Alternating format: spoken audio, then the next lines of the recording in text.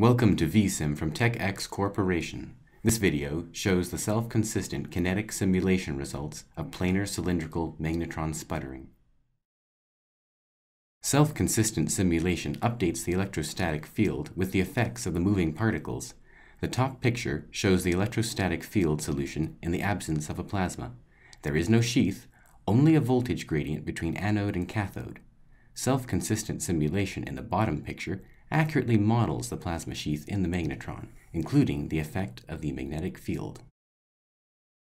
The structure being simulated is a planar cylindrical magnetron based on the work of Kondo and Nanbu.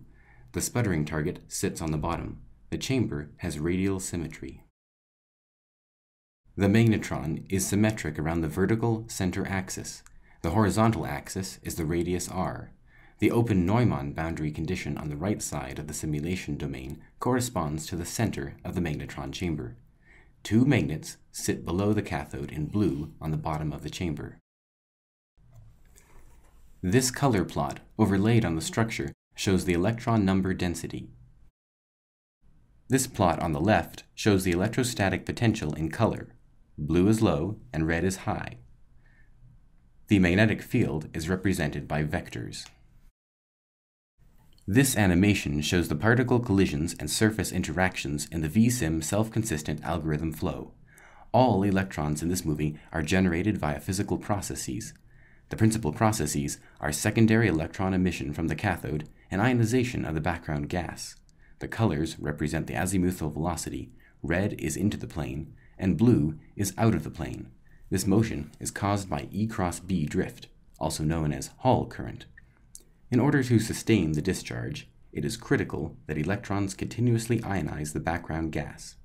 While the oscillatory motion of the electrons back and forth in the magnetic field leads to some ionization, it is usually the case that the Hall current is the primary source of ionization.